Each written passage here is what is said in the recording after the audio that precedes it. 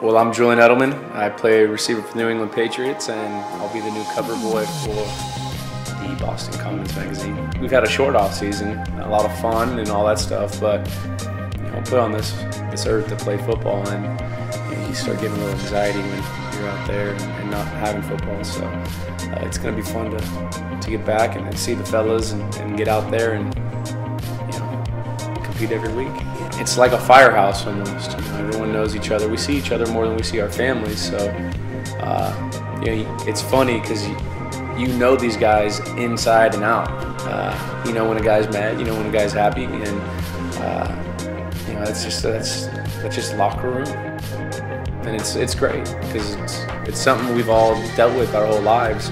Yeah, this year was good. This last year, but we're on to 15. This city is very much like me. I grew up blue collar. Grew up with dirt in my fingernails, working with my pops. Tough town.